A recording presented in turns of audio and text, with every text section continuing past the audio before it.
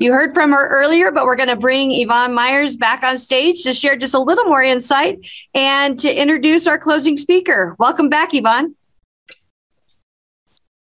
Thank you, Ann, and thank you for letting us show our not so interesting video. We have so many videos about coming to work at Columbine and not so much about our care, but we thought I always hear from people, I didn't know that was your building. I didn't know LeMay Avenue was yours. I didn't know you had a campus in Windsor. So we really wanted to highlight our Loveland, Windsor, and Fort Collins campuses.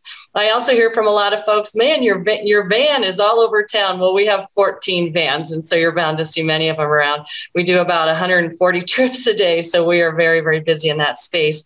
Columbine turned 51 years old on October 1st, and we had planned a huge party last June to celebrate the 50th, and that just didn't happen, obviously. COVID kind of took that away from us. So this year we're celebrating every one of our employees on their day, National Physical Therapy Day, National Nursing Day, National Housekeepers Day, or month. Some of those are a month long, with a celebrating 50 t-shirt, and then a big celebration of their role in our company on the back. So we're excited to be a sponsor. We love this event. We think it's a great time for healthcare to come together, share with the community, and kind of pause for a moment, since we're such a big part of the community and such a big economic driver, and so pleased that the Chamber helps us have this opportunity. So thank you.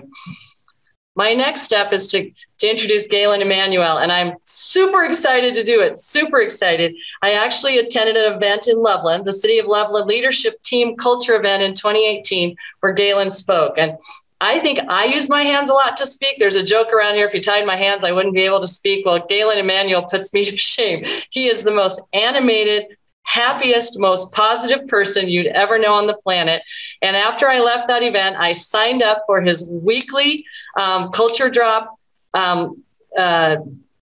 YouTube things that come out every Tuesday. So every Tuesday morning, my husband even knows not to interrupt me, because there may be a 2 to 7 minute video of Galen Emanuele inspiring me about how to lead teams, how to be a better team member. And I've shared his email link with a bunch of our new administrators and managers to have that inspiration as well. So I'm pleased to welcome Galen, our final speaker of this event. Mr. Galen Emanuele works with teams around the globe, including Microsoft, Safeway, and NASA, changing the way humans perform and impact each other at work. Along with his business background, Galen is a world-class improviser, and you'll see that part of him as well. He's performed and taught improv for many years and toured with the cast from Whose Line Is It Anyway? Galen Emanuele reframes the way teams and organizations establish a culture, communicate, and perform together in business. His unique content is full of actionable tools to improve team dynamics, communication, EQ, and generate high-level performance and engagement. He is a highly sought-after international speaker, and every Tuesday morning in my kitchen. Today, Galen will provide tools, mindsets, and takeaways for teams to increase change agility and skillfully lead and navigate through change. His activities and insights will show participants how to respond to change and embrace in a way that allows them to thrive instead of feeling like they're treading water to survive. This session is for employees and leaders around how they can effectively move through change and show up to support their teams during times of change. Please help me welcome Mr. Galen Emanuele. Yeah, thank you so much, Yvonne. And hello, everybody. Greetings, friends. I'm excited to be here. I'm excited to share, kind of dive into some of these topics that we're going to cover today. And about change and, just what a time to be alive. This last year and a half has been crazy, continues to be crazy. There's just new and different interesting challenges and changes all the time. So, great. And just to kind of give you an overview, a high-level overview of our time together. First, we're going to be talking about sort of change agility, growth mindset, some tools and resources to use for you personally, as well as with your teams to move through change just more effectively, more efficiently.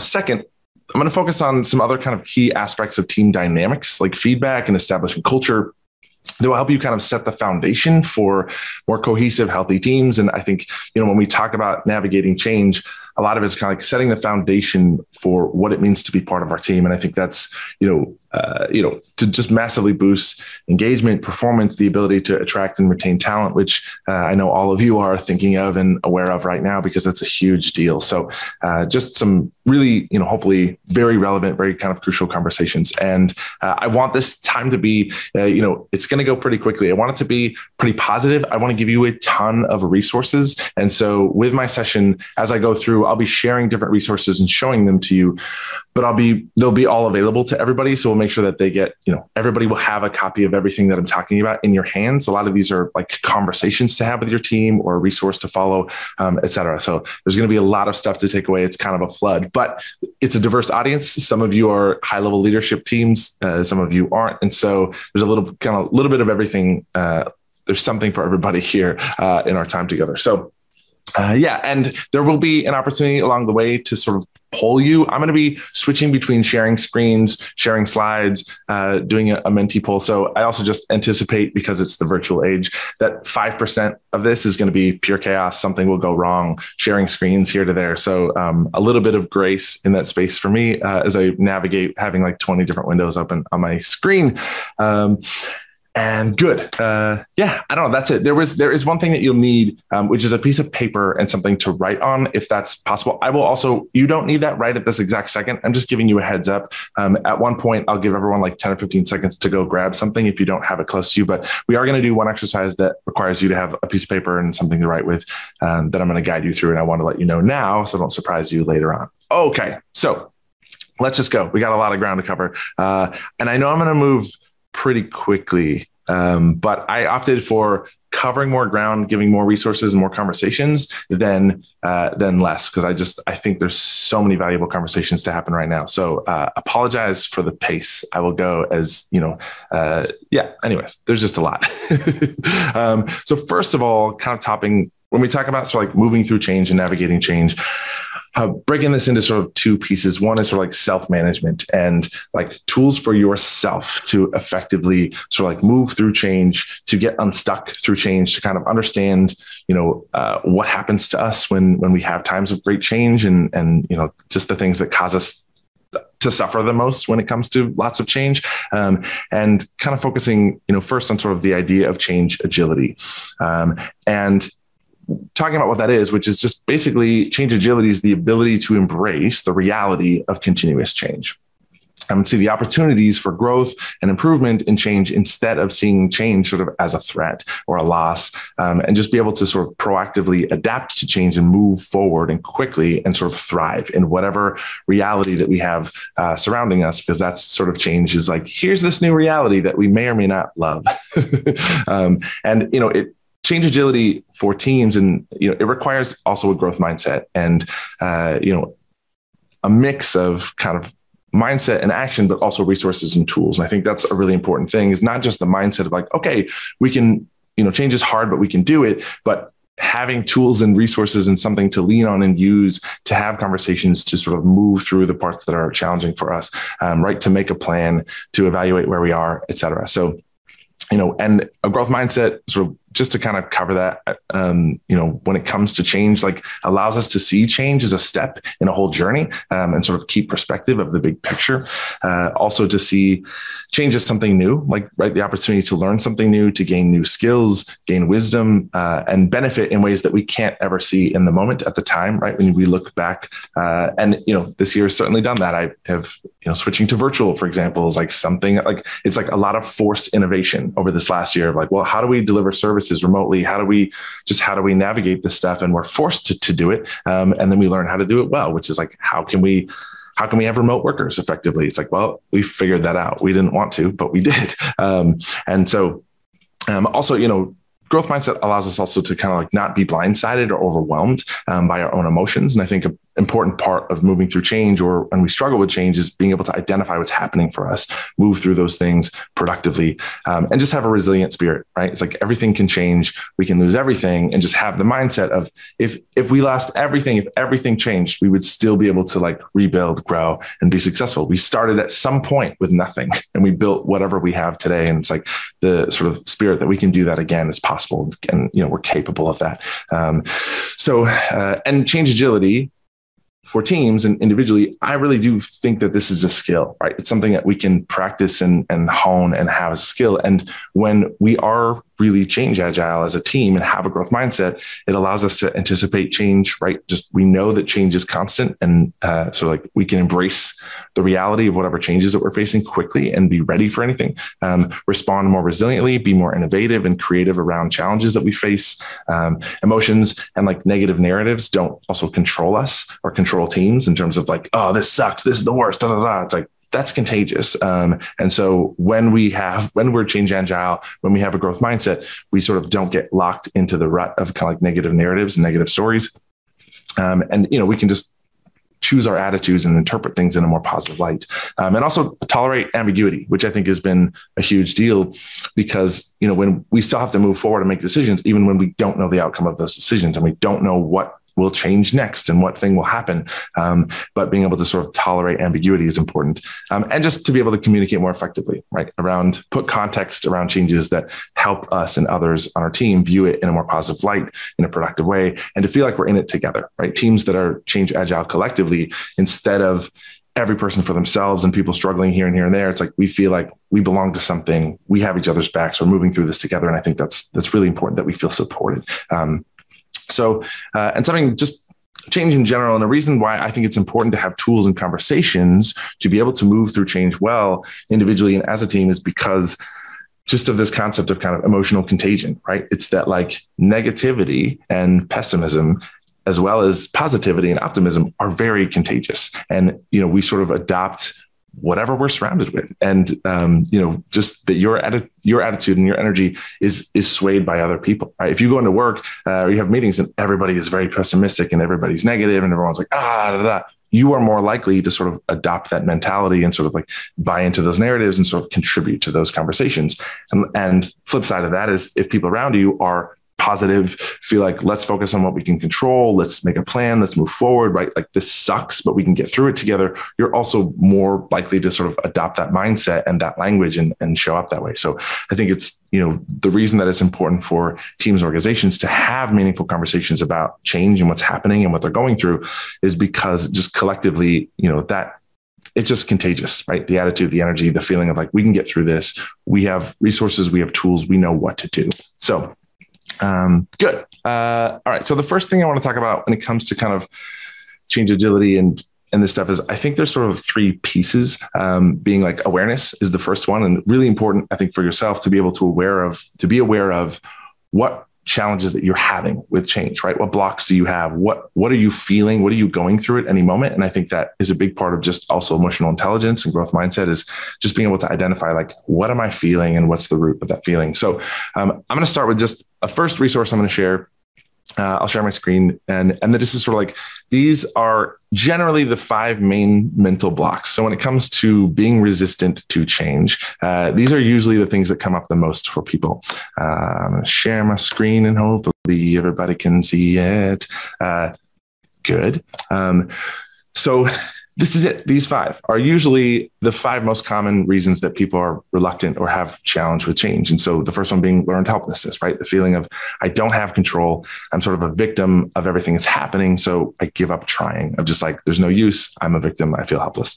The second one being projecting blame, feeling like, what's happening is somebody else's fault, right? That this is happening to me and these things going on. So why make any effort or take any ownership of my part in this when it's like, I didn't cause this, and sort of like, it's somebody else's fault. So the third one being sort of overprotection. This one's common for me, I think, because I can't control something. I feel a need to sort of control everything else, or the things that I can control, with like a lot of rigidity and micromanagement, which isn't necessarily a positive thing. The next one being ambiguity intolerance. We talked about that, but just sort of uncertainty is a threat. And so feeling sometimes like avoiding the feeling of not knowing or not being certain, and being unwilling to make a decision or move forward until things are crystal clear and I know the answer.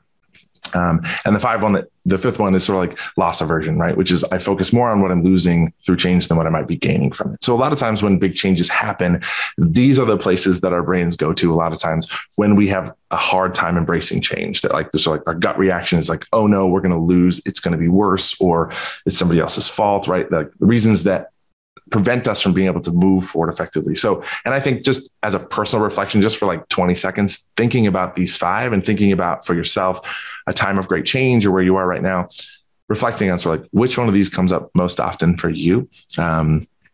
I would say for me, sort of overprotection. I think I just get into that place of like, okay, here's what I can't control and over rev on certain things. But I think it's good to reflect about this. This is one of the resources I'm going to send out. I think it's just a useful conversation. Or if we're feeling like a big change happens and we want to be kind of evaluate what is going on for me right now. Usually if we're struggling, it falls into sort of like one of these categories. Great. Okay. Pretty simple. I'm going to stop sharing the screen on that.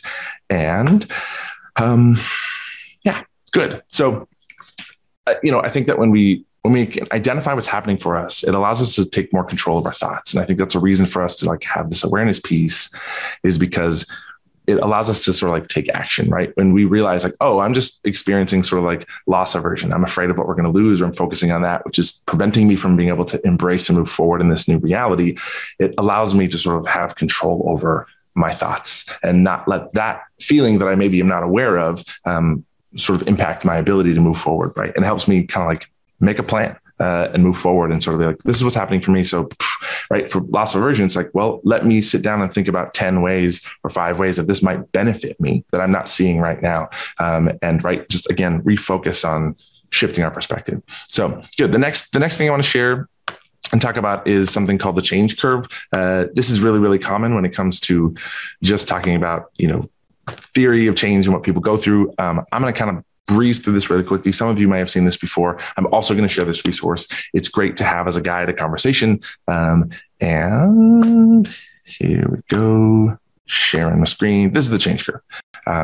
And so it basically kind of outlines, commonly kind of like in change theory, sort of what emotions we naturally experience during change. And sort of commonly kind of like we start on the left side, we have something happen, shock, denial, fear, hurt, anger, frustration, confusion, stress. And the circle that you notice that there's like a dip in the line is that generally when we're at the lowest point of this, also it is kind of like in line with our productivity. So as personally, as a team, when we get into anger, frustration, confusion, stress, grief, we're like usually the least productive because those emotions are they can be so overwhelming. And I think those are also the hardest to kind of define when we're feeling any of those things. It's hard to sort of pinpoint, what am I feeling right now? Why do I feel so stuck?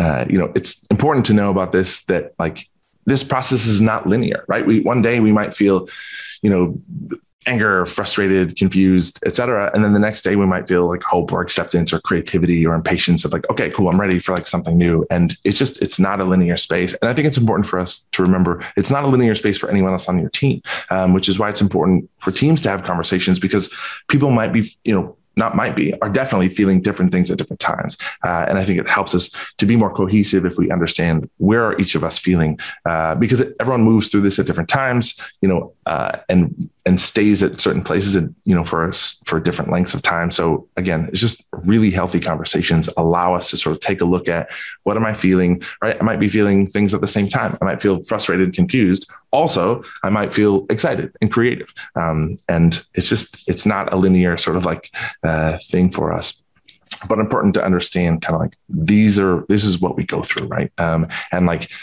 when we have the different sort of times of this, it impacts our performance. It impacts our mindset, right? When we're in sort of like loss, the shock, denial, fear, hurt kind of feel, it's, we just sometimes the fear of the unknown or becoming, just feeling threatened by change, right? We say things like, I prefer the old way. I'm anxious about what's to come. I'm angry about what's happening, right? As we move into like the struggle part, the frustration, confusion, stress, grief, I think that, the lowest point, we feel like just not productive and like just overcome with things like, I don't know how to move forward. I feel overwhelmed, right? Having a hard time concentrating, et cetera. As we move to like past that, we get into like the learn bucket of like acceptance, hope, creativity, which is like after the biggest kind of struggle, we sort of start to feel more optimistic and sort of have this feeling of like, okay, we feel empowered to play a role in our new reality and sort of like shaping our new normal and accepting sort of like the reality of what we're dealing with, and starting to get impatient to be like, okay, let's just get through this and move forward. And the final sort of bucket on the top being thrive, right? Energy, enthusiasm, renewal, feeling like this is our new normal. I'm excited. We can, let's make things happen. Let's go and help sort of pull others through it. So again, just a useful conversation, a useful tool for teams to sort of be aware of, know what's happening, have conversations about. So the next thing I want to talk about is sharing. And this is one of the resources that I'm going to send out to you. It's basically some strategies for action that you can take to move through change more easily. It's great to use for yourself. So just to sort of check on these 5 or 6 things and go through the list and be like, when we're feeling stuck or when we're feeling at our lowest point, these are great conversations to have individually or with a team in terms of just here are 6 strategies and action steps that we can take and questions we can ask ourselves to sort of be able to get unstuck and move through. So, I'm going to cruise through these 2. And this is nice to have as a resource because, there will be times when we feel great, other times when we feel stuck. And it's just nice to have these things to lean on, pull out when we're feeling stuck. Right. And just sort of be like, okay, are we following these things as a checklist and what are some action items that we can take? So what I'm going to do, I will share my screen again on this one just to share and go through the resource so that you can see it. I'm not going to read it to you because all of you can read just fine. Don't need me to read a slide, but I'll sort of pop through the 5 seconds or 6 sections kind of quickly with you together so you can see sort of what's there. Okay. So proactively moving through change. Here are the 6 kind of pieces. Number 1, staying grounded in what you know, right? With uncertainty, it's tempting to create narratives and make assumptions. So it's good to reflect about what do we know is true for certain? What is the why? What are we unclear about? What do we need to ask? And sort of take a look at what can we influence, what is in and out of our control, and sort of stay focused on that. Number 2, processing your emotions. The 5 blocks that we talked about and the change curve is really useful for this. It's really important for us to be able to identify what is happening for me. Why am I struggling? What emotions am I feeling? It doesn't mean that we try to make them go away, right? It's okay to accept them. And something I like about this when we just talk about emotions is that your emotions are the weather. They're not the sky. And it's important to know that no matter what we're feeling, no matter how low or how high, based on what's going on around us, those things aren't permanent. Emotions aren't permanent. Feelings aren't permanent. So it's okay to sort of process things, to feel them, to be like, I am feeling grief. I'm feeling frustrated. I'm feeling, whatever it is, and just allow that for yourself. But to identify it is a really healthy part of that. So again, process those. How are you? What are the most emotions are you feeling right now? How are you feeling about this change? What are you hopeful for? What are you fearful of? How are you showing up, right? As a result of sort of your emotions, and how do you want to show up? This is a place where we can sort of focus on what we have control over, right? How I speak to other people, or how, my attitude about things, right? Those are things I can always control. Number 3, commit to self-care. Really important. Mental health, physical health, especially this last year. This has been a really, really, really critical conversation. So, being intact mentally, physically, whatever that means for you, exercising, meditating, cultivating gratitude, right? Practicing self-kindness is just as important as sort of having empathy for other people. And I think that's, this is true for me for sure this last year, but let yourself off the hook and sort of commit to self-care is important. Next one being impacting others and practicing empathy. So again, this is a way that we move through and feel unstuck when we're feeling like change is to not feel isolated. And so connecting with other people, being empathetic towards other people, builds connection, right? And sort of respecting other people's journey through change. Somebody might be having a really, really tough time and I might not. But it's important for me to have empathy for that person because there are times in life, certainly, where I am having a really, really hard time and somebody else isn't. And I think that that's how we sort of build trust, is how we show up for each other. Right. And you have biases, judgments, viewpoints, but just extending grace and practicing empathy with other people is really important. So I was being really actively listening to other people, asking questions to understand people's perspectives, creating space, being aware of your own behavior and emotion, how you're showing up for yourself. Important. Number 5, maintaining connection. So kind of a connection to that, but not to go dark, right? To stay connected with your team, communicate with your team, right? Create positive flow of energy for other people. Check in to make sure other people, are you being supported? How can I help you? Staying connected is really important when we have change. And the last one, just keep moving forward. So embracing change as a skill, but it's the ability to sort of take action, even though things are, we have ambiguity, knowing that we're going to try things, they're not going to work. And that's okay. Just like have that sort of like growth mindset, resilient kind of movement is like understanding, some actions to take. What do we need to get done and what? Ground yourself, create a plan, focus on what you can control, figure out like how you can stay motivated and take breaks, celebrate wins, big, small, everything. So just a handful of kind of tools here. And the last thing that goes along with these 6 steps is another resource I'm going to send out to everybody that I think is great. If you're just feeling stuck, it's kind of, it's called the Action Plan to Get Unstuck. And it is this. It's basically make a sheet. I'm sending this out as a PDF so you can just print it out. Here's like to create an action plan when you're feeling stuck is to just pull this out and do this. Write down 2 or 4 things in each category. What do I have control over? What emotions am I feeling the most right now? How can I commit to self-care? What impact do I want to have on others? How will I maintain connection with my team? How will I move forward? These things can be helpful if we're feeling stuck to just take all the jumble and chaos and stuff in our brain, put it down on paper and give us something to kind of focus on and move forward. So great. Another couple of resources, some conversation. I hope that some of these things are things that you haven't heard before. And I know that these resources are really, really valuable. Just again, like I said, for yourself, for teams to have conversations that are productive.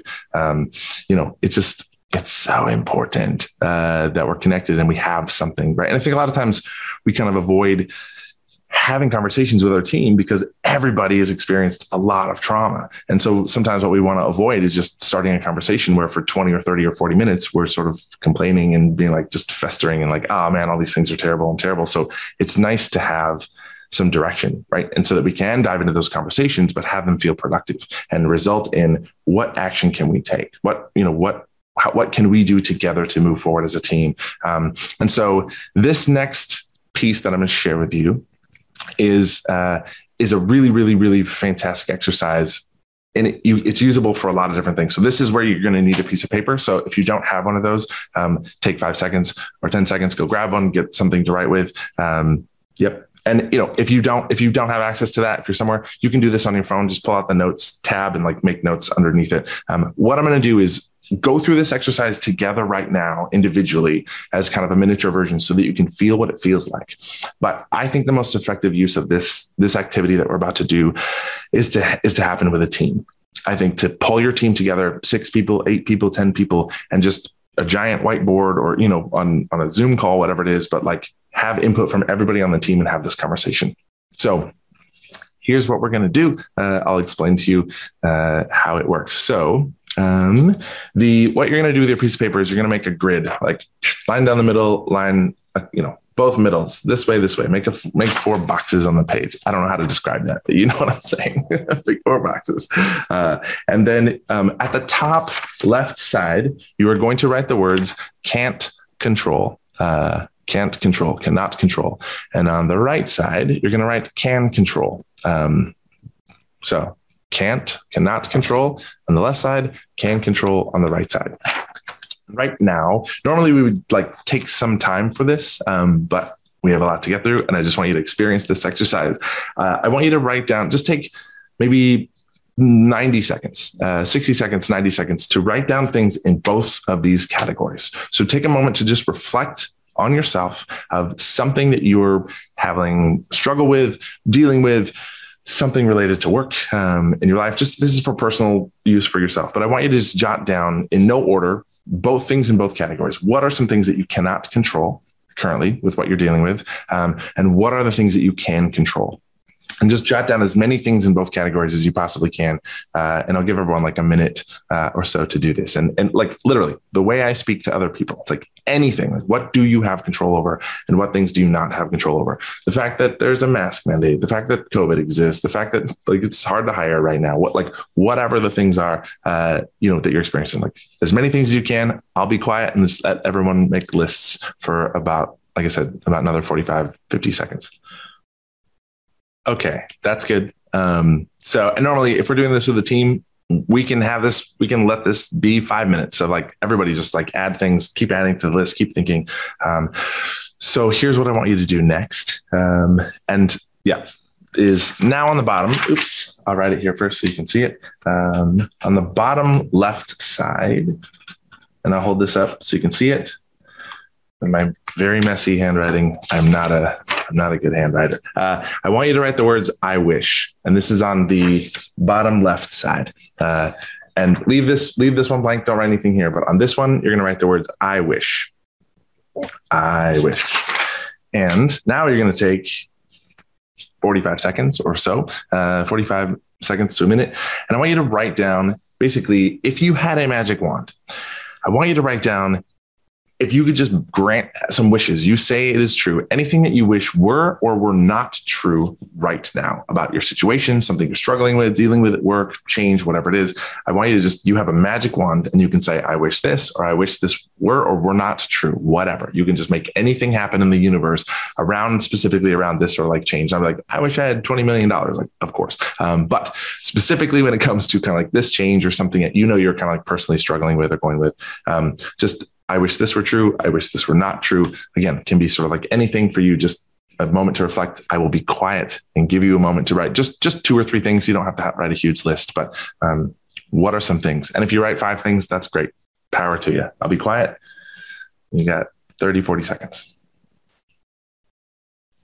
All right. That's good. It's okay if you only have a couple things. Now what you're going to do for the last square of the page right here is you're going to write at the top of this last square, my reality.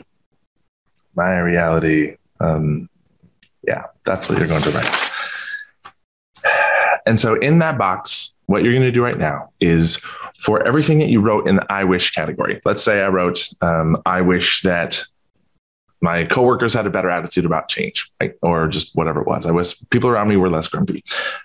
What you're going to write on the my reality side is for everything that you wrote on the I wish side, you're going to write a response to it. And the reality side of like, what is actually true there instead? So if it was like, I wish COVID didn't exist, right? Then on the my reality side is gonna be like, COVID does exist.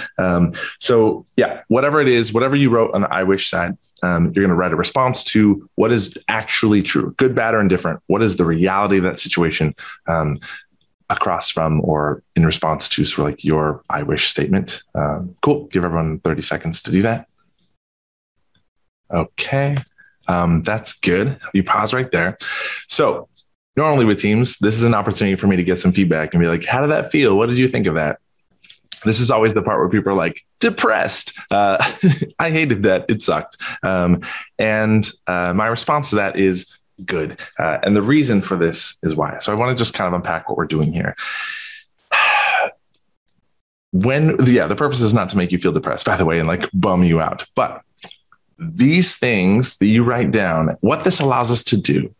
And when you look at the things that you wrote on your like I wish list, these are the things, right, that are causing you or us collectively, for doing this as a team, but you individually that you wrote down, these are the things that are causing you the most amount of hurt, frustration, resistance, right? It is it's what you are battling the reality of, right? This is basically, if you make this list and take 5 minutes and think about it, like these are the things that are causing you to suffer, right? Good, bad, or indifferent. And when we do this, what it allows us to do in a healthy way is to sort of acknowledge and grieve what it is that we're sort of like battling with and what is causing us stress and grief.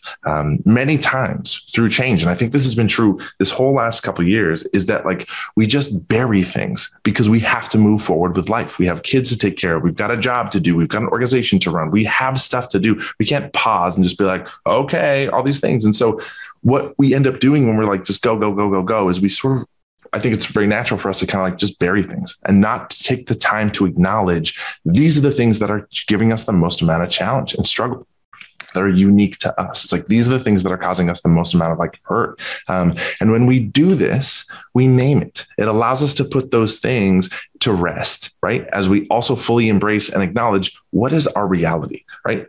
As it is, good, bad, or indifferent. This is what is true. And this is the reality that we have to thrive within, right? This is what is true for us, whether we want it to be true or not.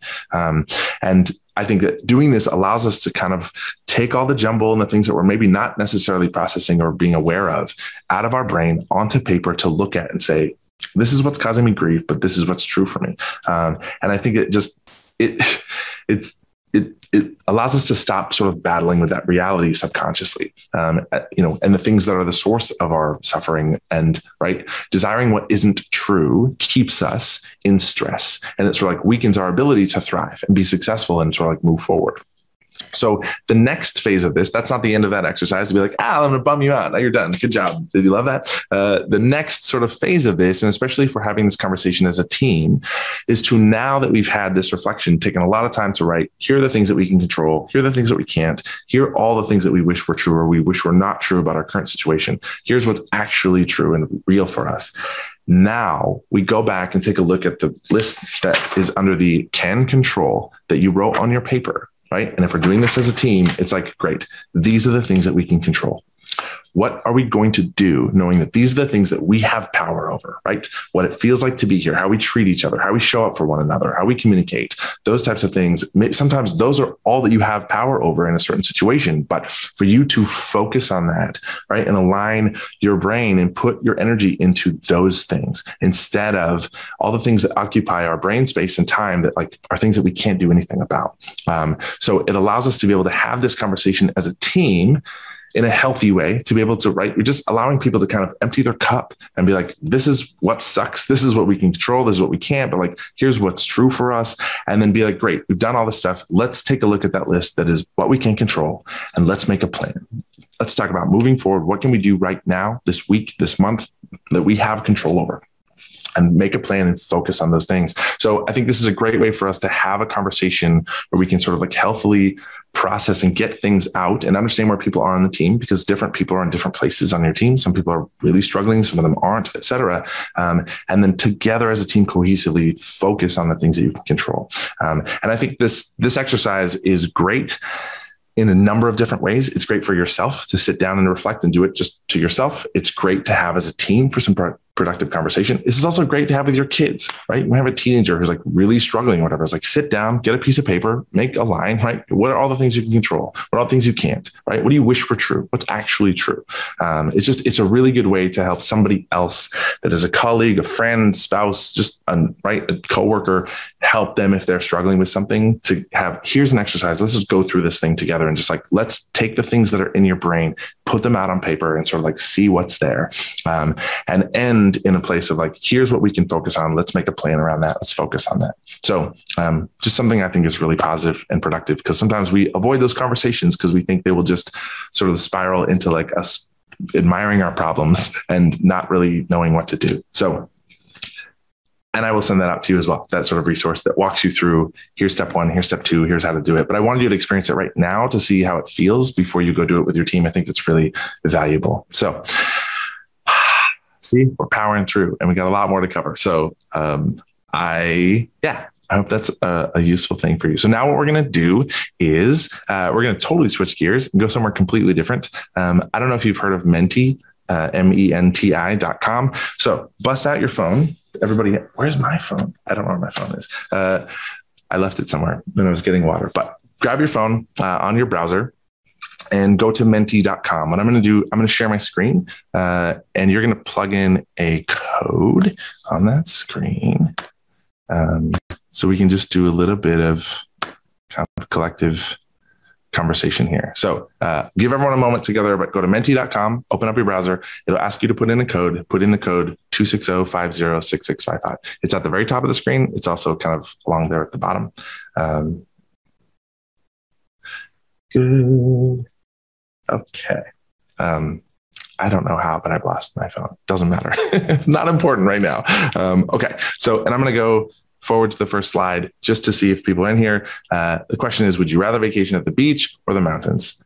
So if you are in Menti, you've put in the code. The code is still at the top of the screen, by the way, 26506655.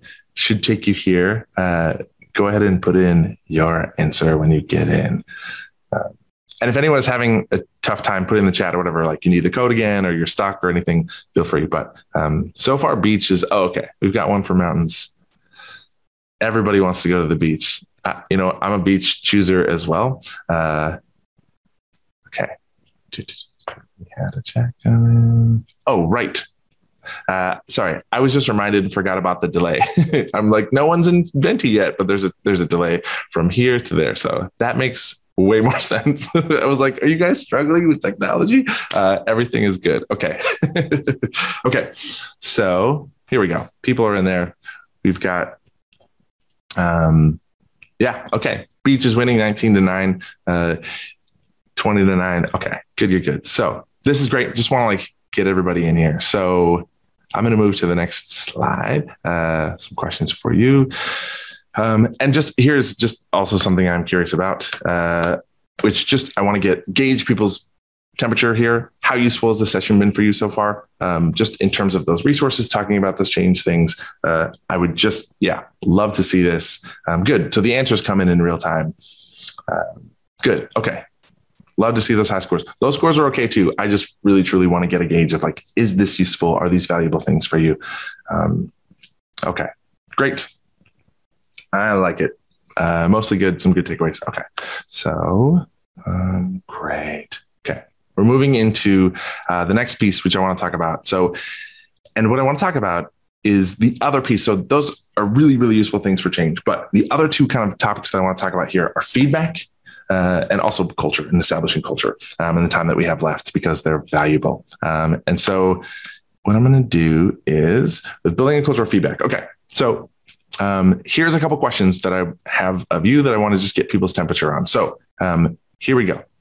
If you had to give tough feedback to someone on your team, what one word describes how you feel about that? So you have to go and give tough feedback to somebody on your team today, right now. What word describes how you would feel about having to deliver that feedback to them? Anxious.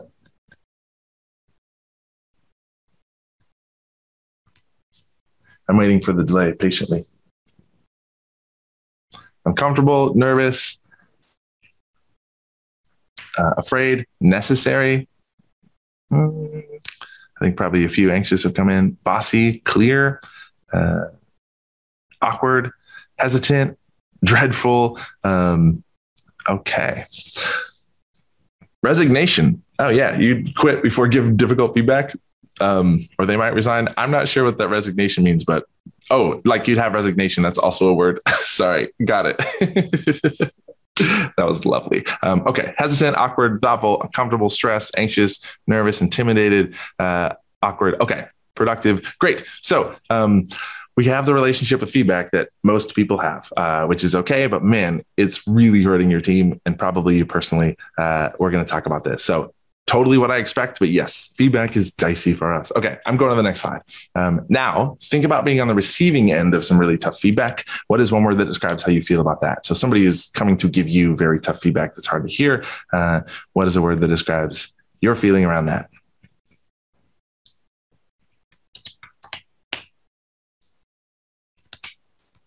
Scared,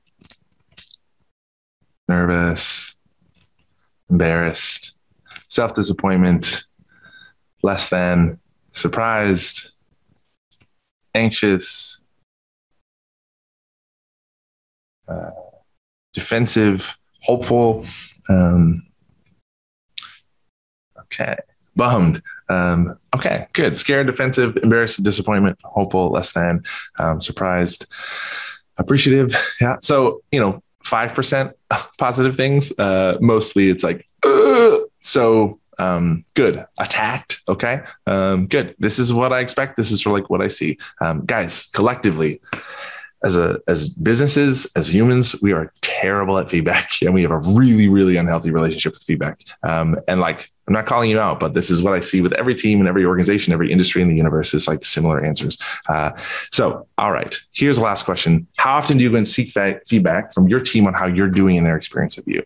This meaning you personally, how often do you go to, whether you're a leader, do you ask your direct reports and they ask your team? Or if you're a colleague, how often do you go specifically to your leader or your colleagues and ask them specifically for feedback about you and how you're doing in their experience of you? Never do it only when you have to. Try, but only make time, at least a few times a year. Do it all the time.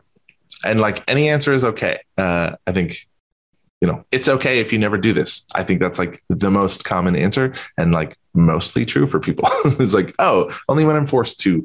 And a lot of leaders don't do this ever, which if that's the case, you're missing out on a very, very huge opportunity to build trust and rapport with your team, have better relationships. Okay, good. Okay, so I'm going to stop sharing my screen. Thank you. Love it. We're kind of across the board, but don't always make time. So we're like pretty good at it a few times a year. So we split the room on this one. All right. Stopping sharing my screen and getting out of this. Good. Just navigating multiple windows. Everything is great. You guys are doing great. Okay. Here's what I want to talk about when it comes to feedback. And I know I'm going to breeze through this, and I have a resource to share with you that's really important. But feedback in general is, we're talking about a time when retention matters, performance matters, engagement matters, attracting talent matters, right? We're trying to hire people. We're trying to keep people, and this matters.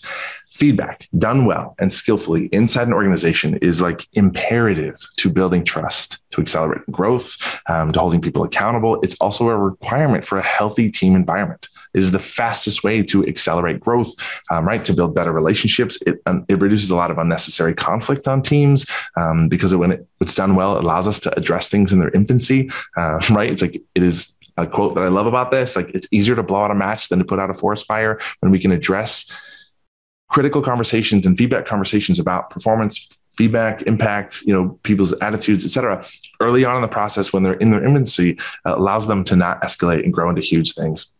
It is absolutely the best opportunity, and it's free. So in terms of organizations, leaders, to build better, stronger relationships, have healthier, stronger, cohesive teams, it is a must that we change our relationship with feedback, because for the most part, it's very unhealthy. And the way it's done is that it's just an opportunity for leaders to point out what employees are doing wrong. I mean, that's a broad generalization. I know that not all of you use feedback that way, but when I ask, like, how do you feel about giving tough feedback? How do you feel about receiving tough feedback? Majority of the answers are like anxious, nervous, defensive, like scared, etc. We don't have a healthy relationship with feedback. And I think as a leader, and just in general, if you're not a leader now, like you will be at some point. And even if you're not in a leadership position, I think like leadership is sort of how you show up. It's not really your title, but it's like to have a successful career and impact other people in a really positive way. Like, it is a must for you to have the skill to like give and receive feedback well. I think it's so critical. And right now, when we talk about retention and attracting talent, it's like, it is such a boost for us to know what we're doing well, to learn as an organization, as a leader. What do you need from me? How am I showing up as a leader? What would a 10 out of 10 look like for me? It's such an easy way for you to go to people and be like, guess what? I care about you and I care about your experience. And I'm going to prove it by asking and being willing to hear tough things that you don't want to tell me, and then make changes about that so that I can grow and improve, and also showing up and asking in service of our relationship and your experience from me. And as a leader or as an organization, your experience as an employee, to empower your voice and say, hey, guess what? It matters how you feel about working here. And like, I'm working for me on my team as a leader, right? Or me as a colleague and a coworker. So like, how am I doing? How can I do better? Right? It's like to adopt that. Again, it's growth mindset, which is very tied into sort of change agility that we talked about. And it can cause a lot of anxiety if we don't know how to do it right. What if I say the wrong thing? What if I damage this relationship? So what I'm going to do is share with you to build a culture of feedback on your team and organization. There's basically 5 tenets that are behaviors and mindsets that if you can share this, have this conversation, get your team to adopt these things, you are miles ahead. And then I'm going to give you kind of a 3 simple model for like giving and receiving feedback that you can use, whether you're asking for feedback from someone else or giving feedback to them in a more skillful, direct way that will result in better answers and better feedback. So here we go, changing to that. Hopefully it will not be chaotic as I share my screen and find the tab that has that slide on it. Okay, here we go. Boom. 5 tenets of a culture of feedback. These are critical. Number 1, and these are mindsets, behaviors to adopt as a team, as an organization, right? And inside your team to be like, this is our relationship with feedback. And number 1 is that like feedback is an opportunity, not a threat. It's not just a way to point out what someone's doing wrong and criticize them. It's an opportunity to grow individually, to build better relationships, right? To be more exceptional as a team, as individuals, as a leader, etc. It is an opportunity. It's not a threat. Second one, all feedback comes from a place of care and support and investment in each other's success.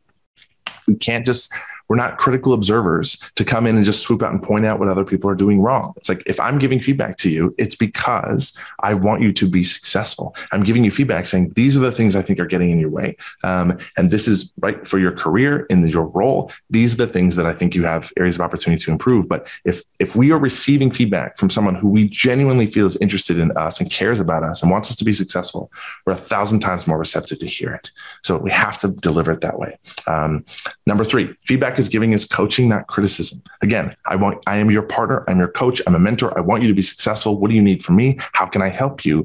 But I am a coach, right? I see this is like, you are attempting to get to the Olympics and have a great career and be successful. I am here to help you in that process and illuminate blind spots of things that you're not realizing about impact that you have, performance or attitude or ways that you're showing up. Like, I am a coach. I'm not a criticizer. I'm not a judge.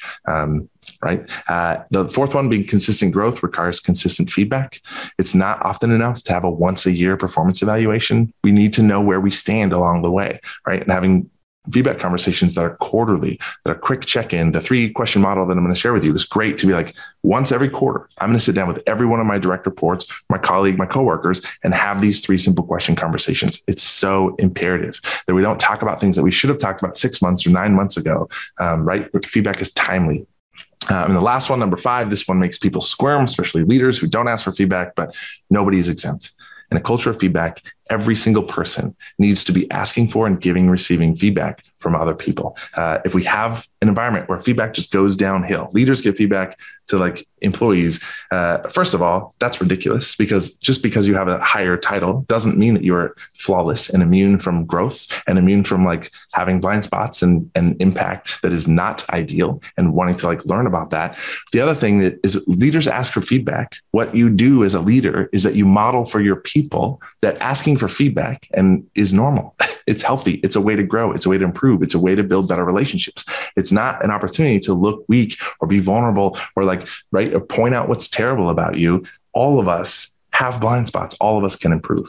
Leaders have to ask for feedback. If this isn't something that you do, like I implore you, you're missing out on a huge opportunity to build trust, build rapport, build better relationships, which ultimately results in higher retention, being able to attract better talent, right? And having elevating employee experience by asking for feedback and caring. So I know I'm fired up about this, but like, man, that's true. So I'm going to share with you 3 simple questions to have these conversations. That is just a sort of model. And this also is a resource. I'm going to send this out that has these 3 questions. It actually goes into more depth to give like a very step-by-step guide of how do you like step-by-step give feedback and how do you receive feedback well. We just don't have time to cover that today. So here are the 3 questions. Number 1, what am I doing great, or what are you doing great? Really important to start with that and acknowledge success and progress, point out what is going well. It's just as valuable to reinforce good behavior as it is to sort of, right, to address areas of opportunity to improve. So number 2, what are my biggest areas of opportunity to improve, or what are your biggest areas of opportunity to improve? Really, really important. This is, again, a time to be very succinct, very direct, very honest. Don't beat around the bush. Very clearly say, this is what I'm seeing from you.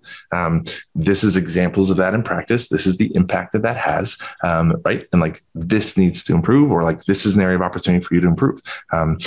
That being said, being succinct and direct and honest is not, don't hide behind that as a shield in order to like be cruel or mean, right? The most skillful element of giving feedback well is the other person feeling like you're invested in them. So like, we're giving direct, honest feedback that's true. If someone's job is at stake, if their performance or their attitude doesn't turn around, you have to tell them that. You have to say those words out of your mouth. And I know that's hard to do as a leader, but we follow it up with, I am your coach. I don't want that to be the case. What do you need from me? How can I support you? How can we get you to where you need to be, which needs to look like this, right? Again, we're coming from a place of coaching, not criticism. And the last one is really important. What would a 10 out of 10 look like from me? Or what would a 10 out of 10 look like from you? I think this is really important and often missing from feedback conversations, but it's critical because the things that we just point out what's great, point out what needs to be improved, doesn't capture everything as part of the conversation. It's really valuable to say, an absolute exceptional 10 out of 10 as your leader, what would that look like from me to you? There's more information that we can mine from that person's experience and our impact of them if we ask this question. It's a simple question, but it's like, just tell me and outline for me, what is a 10 out of 10? I think it's great. And also giving feedback to an employee, right? These are the same 3 questions that I use when I have my conversations with my team. This is what you're doing great. Point out all those things. This is your biggest areas of opportunity to improve. And this is what an absolute 10 out of 10 would look like from you. It's easier to hit a target if we know exactly what we're hitting at. Really, really valuable. So, okay, that's that. I'm going to stop sharing my screen. Hi, me again, everybody. This is fun. Good. So the last topic that I want to dive into, and I know we only have a handful of minutes. And so what I'm going to be able to do is, I'm not going to be able to go into a lot of detail here, but I have a resource for you that is like absolutely, it's amazing when it comes to culture and reframing the way you think about and how you drive culture on your team. And when we talk about attracting talent, we talk about retaining talent. What do people care about? They don't necessarily care about your core values of trust and integrity and respect to that. They care about how they're treated. They care about what it feels like to work for your team. They care about how they're treated by the company. They care about how they're treated by their direct leader and supervisor. And they care about how they're like treated by their coworkers and the other people that show up. And so, here's just a couple quick points I want to say. The way most organizations approach culture is that, and first maybe like kind of starting with a definition of like, what is culture on teams? Because that's such a loaded, sort of elusive topic. Culture is the way that people show up and treat other people on the team and approach their job.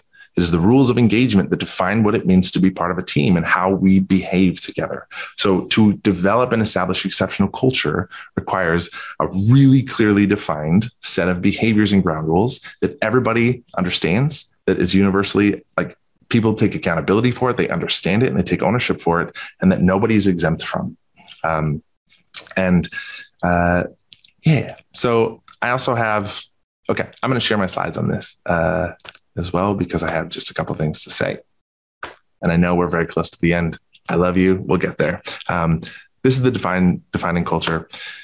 This is what it takes to have culture be exceptional. And the resource walks you through this. So the resource I'm going to share is a culture assessment. It is something you can have as a conversation with your leadership team to evaluate how clear is our culture, how committed to a culture that is established are we, and how consistent is it? And the 3 steps to make culture happen, and like actually a tangible, livable culture that people can feel and experience every day, that has a huge impact on performance, retention, like engagement, attracting talent. Can you imagine in your interview process as you're hiring people, if people were like, what's the culture like here? And you could clearly define it and say, we have this cultural DNA code. It's like this outline of behaviors, and this is how we all show up. And this is like, from the CEO to every person, this is what we're 100% committed to. Like, nothing takes place here that is out of alignment with this culture. And this is how we consistently integrate it into hiring, like firing, right, onboarding process, into culture, like feedback and performance evaluations, reward and recognition, like training and development programs are all based around this sort of core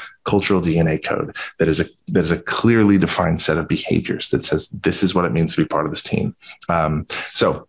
And what I'm talking about is taking the values that you have. Most organizations have, right, a mission statement, a list of values, a vision statement, but usually it's trust, integrity, respect, teamwork, excellence, fun, which is great. You don't have to throw those out, but that is a 1.0 version of culture that doesn't actually impact people on the ground. So the work to be taken is outlined in this culture assessment because it has the action steps of what to do. But basically, we take those values and we unpack them into behaviors. So instead of excellence, we have something that says we see feedback as an opportunity, not a threat. And we actively seek out feedback from other people and receive it with grace. That's a behavior. The value is excellence, but it's like, how do I live that, right? And we're answering the question of like, how do you teach people how to be inside your organization? So I'll share that resource. It's lovely and wonderful. It's the heart of like a lot of the work that I do.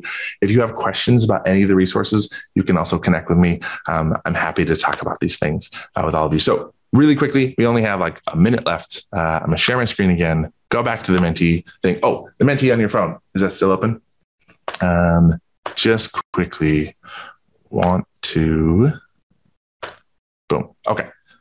Just quickly to get a little bit of feedback. In general, I know we covered a lot of ground, but I'm curious to hear how useful was this session for you overall. And it's okay to have low scores. I won't feel bad. I'm open to feedback always. But it's nice to know kind of like, where did these things land for you? I know there's a delay.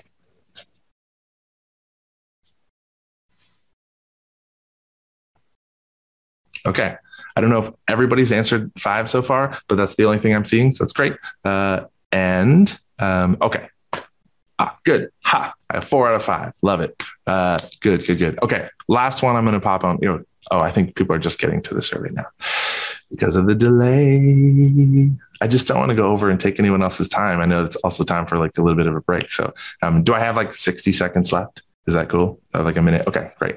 I don't want to rush. Good. Okay. I love this. I hope that's Ernest. I hope that there was a lot of really good stuff for you to think about.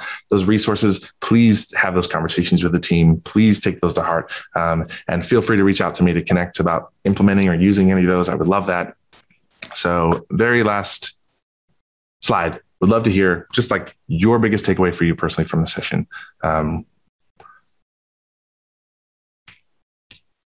It's always useful for me to kind of like know what stuck with people the most, what stood out, what makes sense, what resonated, what's helpful. It just helps me. And I think that there is feedback that's also going to happen after the fact, but I am such a like champion of feedback. It's like, it's the best way to grow. It's the best way to improve and understand how we're impacting people. So culture action plan, coaching is not criticism, communication, actionable tools. Love the change curve. Yes. Good. Good. Yeah. There's a lot of work and actions are like built into these resources too. So there's plenty to dive into. And I really wanted that to be part of the session, is something you can take back to have really meaningful conversations, to take really meaningful action together with your teams.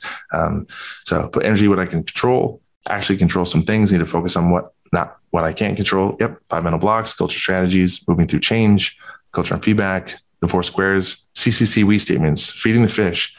Yeah, for sure. Awesome. Yay, we're tired. I need to gather my team back together. Yes, good. Okay, good. I love it. These are great. Love to hear it. I'm going to share one last thing really quickly, and then I'm out of here. This is a resource that is